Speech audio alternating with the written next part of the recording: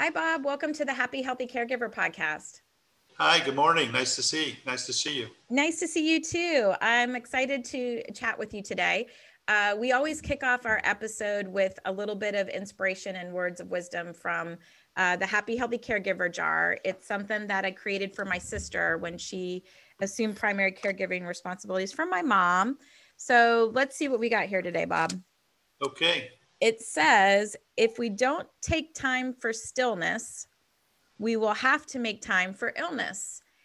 And I got that from a fellow family caregiving friend of mine, Peter Rosenberger, who's got a company called Hope for Caregiver. But yeah, if you don't take the time for stillness, you'll have to make time for illness. Yes. Who wants that? Yeah. Is that another way of saying, let's stop and smell the roses? Yeah, exactly. Yeah, that it's your future self will thank you by putting little deposits into your day. So, well, we've got a lot of different topics I want to talk to you about. I know that you have been in the health industry for a while. I know that you're a long distance caregiver support for your mom. Tell us a little bit about that. Yeah, I live in Pittsburgh, and my mom lives in Toledo. And so I used to live in Orlando, so it was a little more long distance back when I lived in Orlando. But since I'm in Pittsburgh now, I see her a little more often than I used to because it's a 4-hour drive instead of a 20-hour drive. But she's 84, lives alone, doing really well, still cutting the grass, loves her little dog, takes care of the little dog. And I'm fortunate that I have two brothers who live in Toledo, and they stop by and see her, make sure she goes to the doctor. So I'm more of a sounding board, what's going on type of, I'm the eldest of four. I call her every week, typically on a Sunday. And then my sister's a nurse in Tampa. So if we have to rely on a direct caregiver, we can tap into my sister in Tampa. But like you said, I've been in healthcare now for over 30 years. Been a long time. Yes, well, I think that it's great that you all coordinate the care among your siblings to help support your mom. And how did you get into the healthcare space? Well, it was back in the 80s. I'm celebrating number 60 this year myself. So I was back in the 80s. I worked for an accounting firm, a large accounting firm, and they were looking for people to specialize in healthcare. I'm a CPA by trade. And I said, well, that might be something I like. So I raised my hand and I volunteered for some work in the healthcare industry back then, and never left it, right? So I've had various things during my life, started up a few companies on my own. I had one that I loved. It was probably before its time, but it was called Nurse MD at Home. And we did physician house calls for the elderly. And it was a little startup company. And so I had to do everything, right? When you start up a company, you got to do everything. So I ended up talking to the seniors quite a bit, right? I'd say, Mrs. Smith, how we doing? How's the nurse practitioner doing? Are you getting what you need? And I'll never forget the time one of them said to me, Caroline touched me. And I went, what? You know, I'm thinking, what do you mean she touched you, right? What's going on? But then she said, oh no, my physician stopped touching me a long time ago. When I go to the doctor's office and you know, they just refill my prescriptions, right? And Caroline, she did a physical and she was really happy about the fact that somebody actually took the time with her instead of just kind of going in and out of the office, because we know how busy physicians are these days. Yeah. So that I learned a lot about seniors and elders during that time of my life. I think it's such a lost thing, right? I mean, they're so isolated, and even now so more during this pandemic, and especially if your love language is touch, it's really, really difficult for people. I had the pleasure of checking out you're the chief operating officer for Grain RX, is that correct? Yes. And I got this great little packet of stuff, and I thought maybe you'd walk me through it. I know for those of you listening, we're on Zoom, so it's very cool. It came, so I got little boxes. This one says every day, and then there's another one that says as needed, like a little orange one. And I know that you didn't send me real pills. You sent me little candy No, pellets. there's Skittles in case you need a little snack down the road. Oh, well, nice. I do need some snacks. Um, and then on the box, it gives information about take as needed, John Smith, Tylenol for pain and fever. And then I thought this was very cool. This, like, what do you call this? We call that a medication calendar. Okay. Medication calendar. It lists out all the medications, even pictures of the pills, because I know, like, for us, we've dropped pills of my mom's before when we didn't have them in these cute little individual packed. You probably have a better name for this. What do you call this? Yeah, we call them simple packs. Simple packs. Make it simple, right? Because it just says morning, noon, night. It's all in the pack. So if you had more than one prescription, it would all be in the little pack. Yes.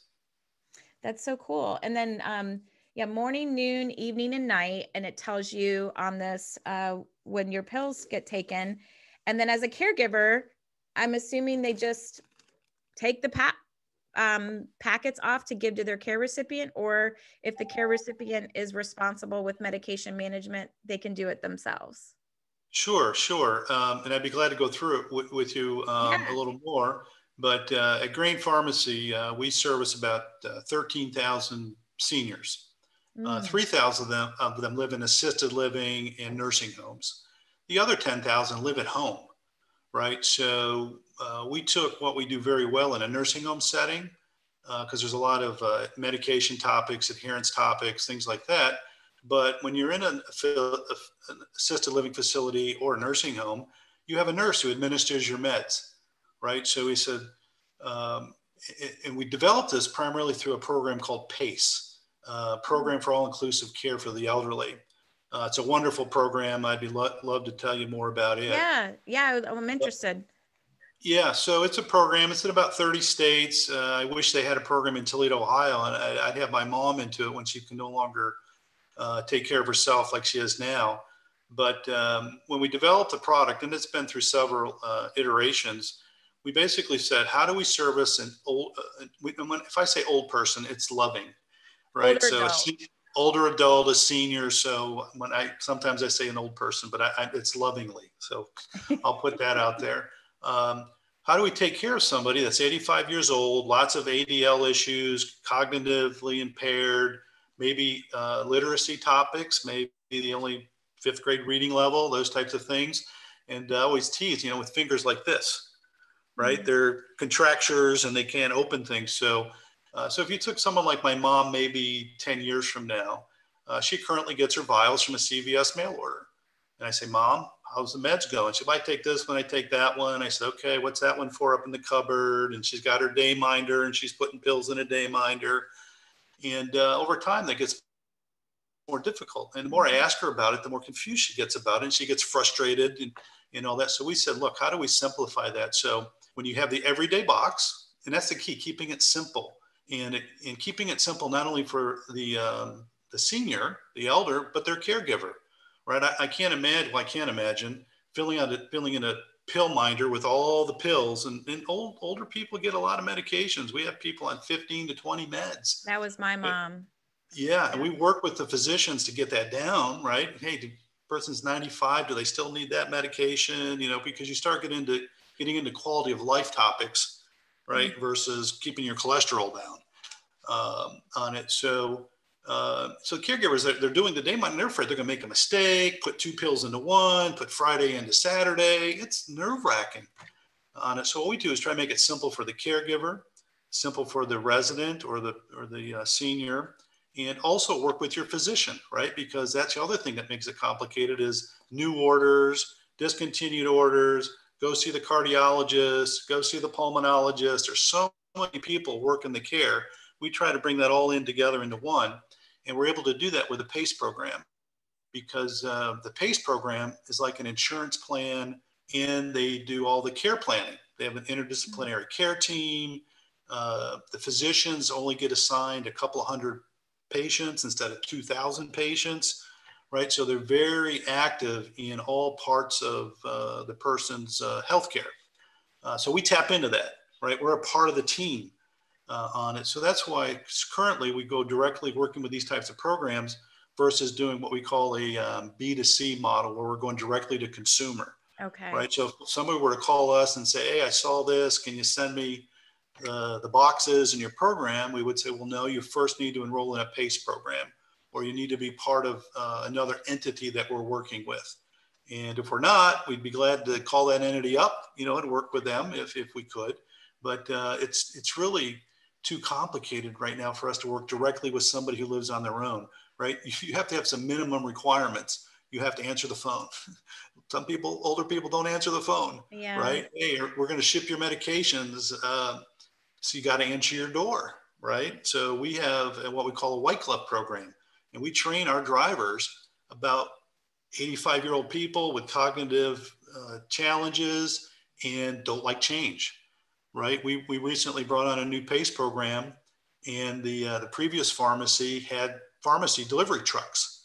Well, we don't, right? We want to be a little bit unseen, right? With medications, we don't want to advertise that we're showing up with your drugs. Probably best. So some of them didn't answer the door because they didn't see the old car. They didn't see the old signage, right? So we had to work through that. But so we make it simple. The everyday box, that's the thing you take every day. Mrs. Smith, you take those every day. And it's all like in one long strip for those of you who couldn't see. Yeah, and we do it breakfast, lunch, dinner, bedtime. Breakfast, lunch, dinner, bedtime. And it's breakfast, like, did you take it? You look at it and, I hadn't taken it yet. What? Yeah, we have icons on there. So if you looked at it for breakfast, you're going to see a rooster. Oh, very cool. Sometimes people, So that's the literacy topic. Noon that's the cognitive ability topic. Yeah, noon's a sun, and I think we have a setting sunset. Night is a moon and a star. I love it. Yeah, so a doctor might say, Mrs. Rowland, I want you to take these meds. And I say, Mom, when do you take your meds? Well, I take this one 2 hours before breakfast, and I take this one 3 hours after breakfast, and I take this. That is so confusing, right? So when we work with these PACE programs, we try to get them all in for breakfast, right? And you remember, I get up, eat my breakfast, I take my meds, and then I forget about it, right? We try not to do lunch meds, right? If we do lunch meds, now you got to remember to take them with you, right? So if we have to do two admins, we'll do breakfast and bedtime, or breakfast and dinner, because you're at home, right? Yes. The literacy piece, everything you see in the package is at the 5th grade reading level, right? Oh, I didn't mention that. When you go to a Rite Aid or a CVS, Medication, the calendar, the medication and the leaflets. Yeah, it's called Medication. It's a product we've developed ourselves working with another company. And when you go to a typical pharmacy, and when they staple all those things on your bag, the first thing you do is you rip them all off and throw them away. Yeah, they're small little print, 10th grade reading level. No, our leaflets are large print, 5th grade reading level. And guess what? We tell you the things you need to know about the meds, right? We don't say this may cause bladder cancer. Whoa, my mom called me one day and said, hey, I'm taking something, and my neighbor said it causes cancer. And I said, Mom, it doesn't cause cancer, right? So they hear things and they learn things, and those are all reasons not to take your medications, right? If the medication is going to cause some type of side effect, your physician will tell you, right? I mean, we work with the physician to get a message out. When you look at the label on the blue box, there's a column there that says depression or whatever that reason is for the meds. And I'm sorry, I didn't get my care package. I'm waiting for it from FedEx. But the doctor tells us, and this is tongue in cheek. If you say this is the happy pill, we'll put happy pill, right? So we don't just put what the medication label says. It's what the person relates to. My heart pill, my heart pill, my whatever. So, but the physician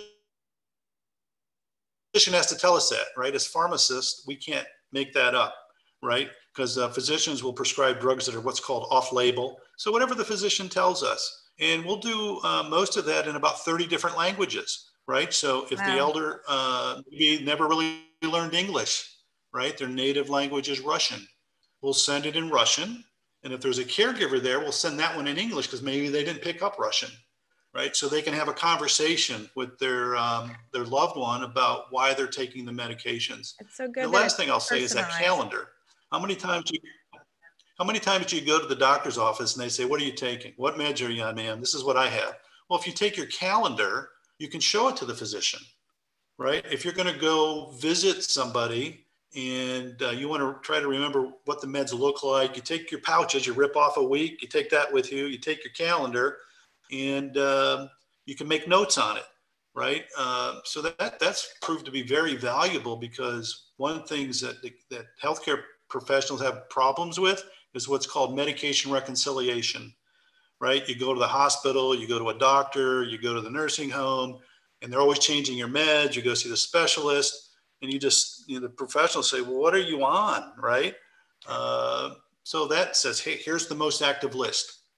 And the nice thing about Grant RX and working with a program is that we only get the orders from one source, right? So in a retail setting, those retail pharmacists, you could go to specialists, and it's really hard to keep track of which ones you're on, you're not on, which one's changed. And that can lead to a med error, right? And we all know what med errors cost us as a society, billions of dollars for med errors, the types of impacts it has on quality of life, the side effects, those types of things. So it's Are a you really managing important. also the conflict in the meds between one med and another, and how they could interact? No, absolutely. So any medication order that comes into a pharmacy, and in our pharmacy, we have PharmDs who specialized in elder care, but you're looking for drug-to-drug interactions. You're looking for allergy interactions. Very cool. It's our job to work with the team to give the patient a chance for success with the medications and understanding. And then that goes over to the caregiver. Right? They can use the same things to help their mom or dad or aunt or uncle. Well, and then they'll know, if they're not a live-in caregiver, they're down the street, they can go and they can see, everything's dated, and whether or not they've complied with their medication, or I know in my husband's mom's situation, she would over medicate. And so, he would have to use a lockbox and just keep out what she needed for certain days. She didn't live with us. And that system worked. So let me understand, like, so I can't call you directly and get it, but I know I need to go through this PACE program, which is available in many, many states. How do I find, as a caregiver, and I want to get my mom on this, because frankly, well, my mom's passed, but when she was alive, my sister, bless her heart, had a Tupperware of medications that she would fill for my mom for a month at a time, in pill dispensers. But let's say we wanted to do that. She was in Michigan. I don't know if that's a state that's. Michigan has a lot of PACE programs. You're fortunate in Michigan. You would have been fortunate in Michigan. So in Michigan, I live in Georgia, but mom was in Michigan. So how do I find a PACE program? Yes. The best way would be to get online in the National PACE Association. Okay. And I just happen to have their website here. So it is www.npa, Nancy Paul Allen, online.org. Okay. I will put a link into the show notes page as well, too, because that's really step one, right? You've got to just see. Yes. And then you say, I heard this podcast. I know this exists. That's wonderful. And how are you? How has COVID impacted your industry, and what are you doing to mitigate transmitting the virus through medication? Yes. Yeah. COVID's consumed us all this year, right? Yes. On many fronts, personally and professionally. And it affected our delivery, our White Glove program. So into our nursing homes, to our delivery into our nursing homes. But so, for example, in our nursing homes, we used to take the medications right to the nurse's station. Right now, we deliver them to the lobby. Okay. Right. We used to deliver them in plastic totes. Right. We get them back, and we clean them up and get them back. Now we do disposable boxes. Right. We don't want the boxes back or the totes back. In regards to our White Glove program for seniors that live at home, it's funny. I'm going to say it's a lot like getting a pizza. We used to knock on the door and exchange the meds, sign here. How you doing, Mrs. Smith? Well, now it's maybe call ahead. Hey, I'm going to be there. It's ring the doorbell, step back, right? Put the meds on the porch like a meal delivery almost. and we don't require signatures. Usually we'll want a signature for proof of delivery, but we just avoiding the contact. Now, once you have our systems in the pouch itself, the simple pack, you open the meds. We suggest you open them over a bowl, right? Because sometimes people, their hands and their dexterity is tough, and if you rip it too hard, the pills will go everywhere. Yeah, and my right? dog's always right there, right? Oh, isn't that heart? I mean, please Yeah. don't swallow that heart pill. Yes, exactly. But you throw the pouch away, right? When you have vials of medications or sometimes other types of packaging, like we call punch cards, we can punch them out. Well, you've got multiple times you're touching that, or a caregiver comes in and touches it, or, so it's more of a disposable system. You get a new box every month and new orders every month. And, Yep. we ship that out every 28 days. Yeah, every 28 days you get a new blue box. So on day 29, you'll have your new box a few days ahead of time, and you should be finished. I mean, if there's still pills in that box at the end of the month, you're not adherent, right? You missed a day, right, or something. So that's another indicator on adherence for a caregiver. You come in, and if it's 15 days into the cycle, there should be 15 days left, right? You don't have to dump all the pills out, count them out, see how many pills are still left, right? All the tricks of the trade that we know caregivers have to go through. We have some people, they'll put a big black marker A on a bottle just to say that's AM on it. So there's just less touches with the packaging. We're more careful with delivery. We deal, people aren't answering the phone as much as they used to. So we got to have, little tricks maybe, to get them to answer the phone. And I think too, like all of us, I think the seniors are getting tired of this. I mean, probably more so than anybody else because they're isolated on it. So I've talked to some PACE programs, some physicians, and they're doing a really good job with taking the care from the center out into the home, right? These PACE programs, they buy buses and transportation vehicles to bring you into a daycare center as much as you need to for activities and socialization and seeing your physician. And they can't do that as much, right? They can't bring as many people in as they used to because of social distancing. And people have just said that they're doing telemedicine, right? Those types of things. And people are just, it's almost like your kids. I remember coming home and I'd say, Jennifer, how you doing? Or how'd you do it today in school? And she said, good. Did you learn anything? Yes. Yes, no, yes, no, yes, no, right? Fine. I'm fine. Fine, right? Yeah. Where the seniors are getting like that. How you doing? Fine. Before they were a little more bubbly, right? But it's tough, right? For them to have to deal with telemedicine. I mean, thank God we have it, right? Or you wouldn't be getting any care at all. But Right. yeah, so I think to answer your question, the things I talked about, plus just this kind of, I don't want to call it a cloud, it's kind of just always there in terms of hoping that, somebody doesn't get it. Obviously the seniors are dying more than most with the disease. They're the most vulnerable, right? So, we're not a front line. We're not there in the person's home. We're not there in the PACE program, but we're on the phone. We're delivering. We're listening to the caregivers that, are going through this. We try to empathize with them. We're telling our staff to spend a few more minutes on the phone if a senior calls or a caregiver calls. Just really trying to support their efforts. I'm sure that's well appreciated. I have to ask because I'm sure people are thinking okay, I love this service. I want to see if I have a PACE program. What can they expect to, if they're paying X, for their prescriptions now for this white glove leveled up service? Is it, X percentage higher? Yes. What can they expect? Well, yeah. So a PACE program, if you qualify for a PACE program, there are qualifications. So one of the qualifications is you have to be what they call nursing home eligible, right? So that just means you have a lot of ADL issues. Yep. And Activities of daily living, in case people don't know what that is. Yep. Yes, thank you. And each state has their own requirements on what they think means if you qualify for a nursing home. And I guess you could call a PACE program a nursing home alternative program, right? So if you qualify in terms of your conditions, whether they be mental or physical, you have a choice. Well, Mrs. Smith, you can go to the nursing home, you still have that benefit, or you can go into the PACE program. Most people pick the PACE program these days, right? Who wouldn't? on it. And then the other thing is you have to be what's called dual eligible, right? So a lot of you might have heard about dual eligibles, dual eligibles. I mean, that's what's costing this country a lot of money. That just means that you're on Medicaid and you're on Medicare, right? And typically when someone's on Medicaid, they're poorer, they have less resources, right? And a Yep. lot of seniors, I think, get themselves to that situation because it's so costly sometimes to take care of people at home.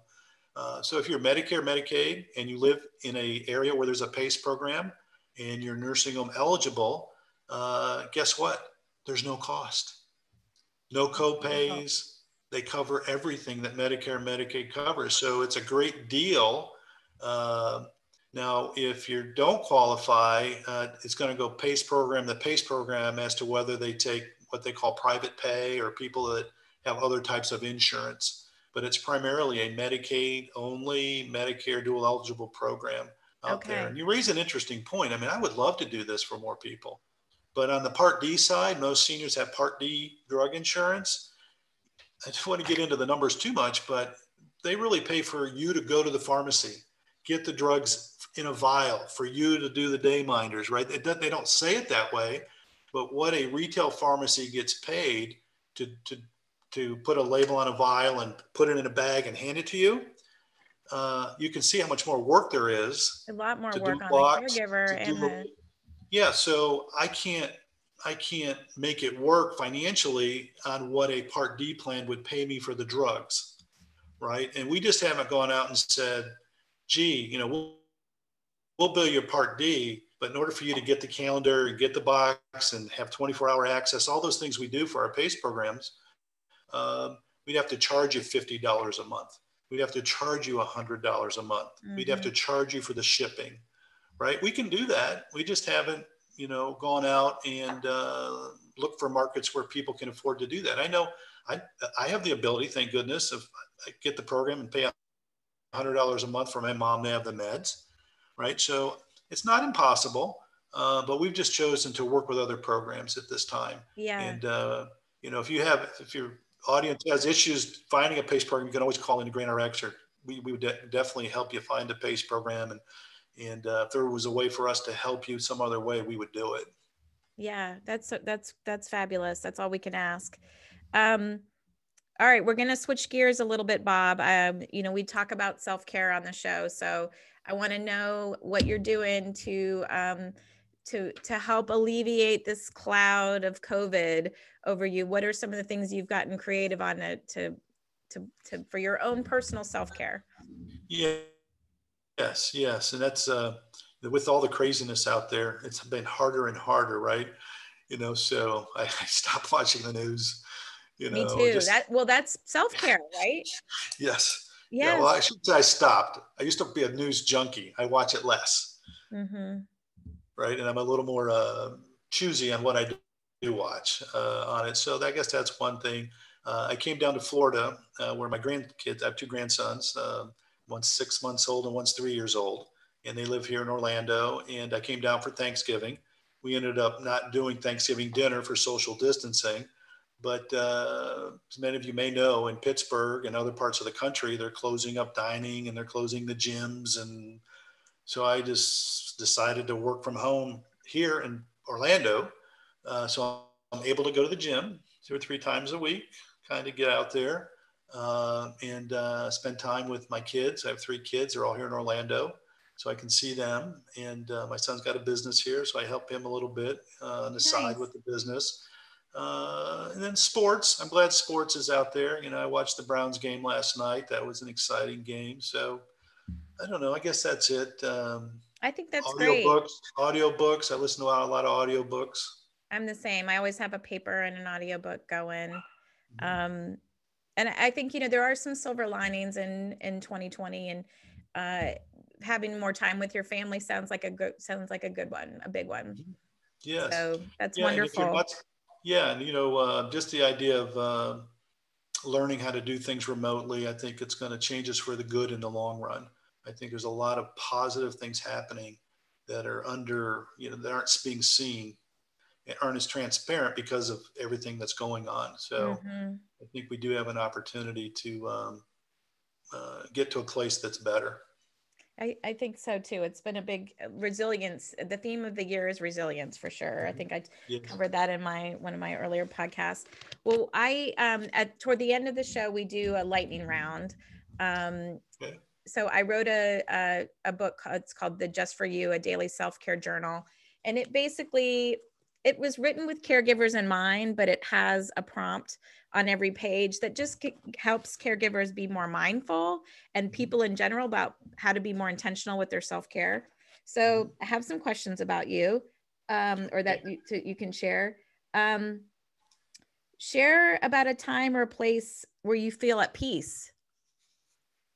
Is there, like, when you close your mind and you're like, you visualize your happy place? Do you have one of those? Um, I wouldn't say I have a happy place. I guess when I feel, maybe most at peace, if that's the right word, is more along the lines of maybe accomplishing something. I don't know. I do get out when I do go to the gym. I do get on there for an hour and a half, just kind of walking and running when I can, and I find myself daydreaming about things.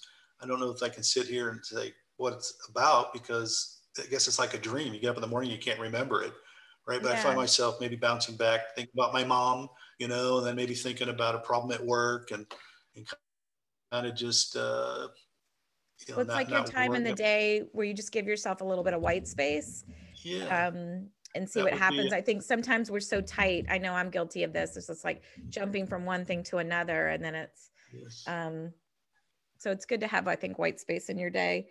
Yeah. Yeah. We No, I talk think so. Yeah. we talk on the show about like how there can be some health and happiness, frankly, in just trying new things. Is there anything that you've tried that's been new lately, or something that's on your list that you'd like to try to either do or experience in 2021? Oh, well, I haven't worked out my New Year's resolutions yet for 2021. I'm starting to set up my 2021 files, I guess, on my computer and get organized for 2021. Um, I guess I would say, I don't know. I've been on this bit of this fitness thing now since April, right? So I lost about 60 pounds, right? Ooh, And congrats. I would just, it was in April. Yeah, I was just sitting in April, and I'm watching the news, and I'm like, I'm the poster child for COVID. I mean, I got to do something about this, right? And there's a lot of other reasons to take care of yourself, like grandkids and family and all that. But I would say that I want to continue that effort. I Everybody, I think, well, not everybody, lots of people maybe are on the yo-yo type things, up and down throughout their lives. But I'm going to be 60, and I want this to stick. And my father-in-law is 94 years old. I'm like, didn't think about it before. I'm going to be 94, right? I want to be around, right? And all of us, I think, as parents, say we don't want to be burdens to our kids, right? So staying healthy and having an active lifestyle, I think, is important. I hope one day that I can make Orlando permanent. So I think about how I can get here to be part of my grandkids' lives and my That's, kids' lives, I love that. those types of things. But I think I don't know. All my you've had a life, I've been more of a big habit changing year. Are there just little things that you did that added up to this success story that you've had this year with your own health? with the weight. Yeah, it's funny. People ask me, and I say, well, I don't know. It boils down to two things: exercise more and eat less. Right? I mean, it's not a gimmick. I mean, that's really how it works. And but it doesn't have to be a lot, right? I think it's just try to stay on it. I've always been someone that is streaky, get on the bandwagon, off the bandwagon with food or whatever my habits are, and you're gonna have a bad day. You know what? You're gonna have the 4,000 calorie day. Just Yeah. don't have 6 of them in a row. Get back in line. And then, do something. You go to the gym and you think you're going to do an hour. There's been days where I've gone to the gym, I sit in the parking lot and I go, I'm just bushed. I go home.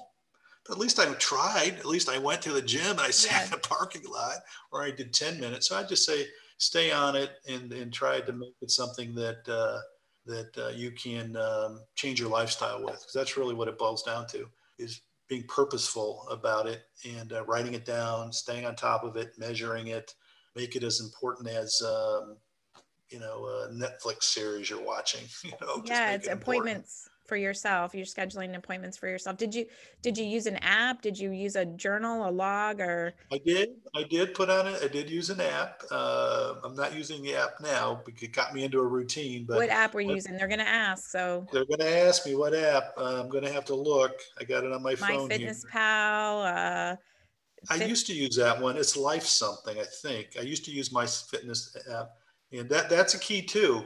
When you write down what you're going to eat ahead of time, it helps. You write it down after you've had a meal. Oh, I got to do better next time. So when I was really into the weight loss phase of this thing, I'd put it in, and then I'd say, whoa, whoa, whoa, I got to take a portion out, right? If I'm going to be at 1,200 calories or 1,500 calories, or Yeah. yeah, but it's called Lifesum, Lifesum, and Okay. there is a free version, so you can get started. And the most important part of that for me was the diet log, writing down what you eat, right? So if you write it down and then you still consume it, They you need used more to help. say in Weight Watchers, I did Weight Watchers a few different times. I said, write it before you bite it.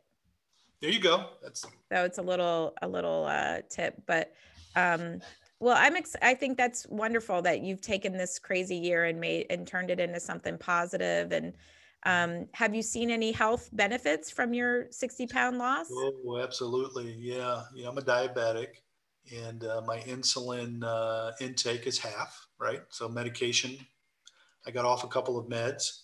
My A1C was last time a 5.5.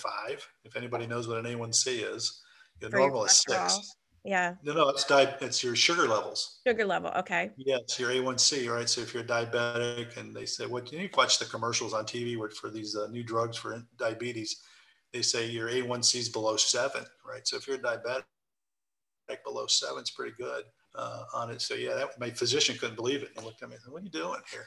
Right. So yeah, my blood pressure went down.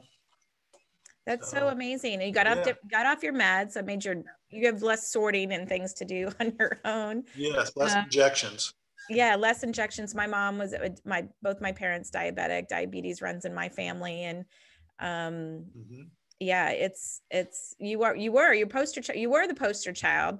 Now you're the poster child for, Yeah. hey, you can be 60 years old and lose six. You did 60 by 60 pounds, but in your 60th birthday, and you've made some Yeah, really I didn't big. think about it that way. Yeah. Yeah, I like to turn everything into a thing. In fact, I was going to tell you that instead of resolutions, because resolutions are heavy, I like to do a 21 for 2021 with this year, but that doesn't roll off the tongue as well as 20 for 2020 did. But so I'm saying more fun in Yes. 21. So what are 21 little Okay. things? Maybe you want to read a book or visit someplace new or try a new hiking trail or try a new restaurant. So I list out 21 things, and I Yeah. do it as a family activity with my kids and my husband. It's something we do on New Year's Eve day together. Yes. Yeah. And I think the other thing significant about 21, don't they say if you do it 21 times to form a new habit? Is that like a rule of thumb with forming a new habit? Yes, you're right. That is a magic number with something about 3 weeks it takes. Like if you do something, drinking water Yeah. or some little small Yes. habit. I think that it does stick. So, well, we've got lots to look forward to in 2021. Is there anything else, Bob, that you were wishing we spoke about today? I'm an accountant by trade, so we write things down. But I really enjoyed chatting with you today. I really enjoyed learning more about your company. I Thank spent some you. time on your website, and yeah, so I learned something there, and I'm going to share it with people. I've already shared it with our employees, right, as a way they can go and get some information about caregiving. No, I think we covered just about everything. I will say one, I don't know if this is a good thing or not, but if people look at good things, maybe this is a happy thing for this year, is that flu season is a lot less severe this year. I don't know if you've noticed that, but we keep an eye on the flu every year because that kills a lot of seniors, Yeah. right? Get your flu shot and all that. But I get a map every week of where flu's at, and it's mostly green still, right? And I've seen some news articles where because we're social distancing and washing our hands more and being more careful, that less people are getting the flu. Well, good. That's good. Yeah, keep your germs to yourself for sure. And Exactly. everybody stay safe and wash their hands and do what you need to do to take care of your health and happiness. So thank you so much, Bob, for visiting with today. Stick around. We'll close up our conversation, but I just want to say thank you. Sure. Okay. Thank you.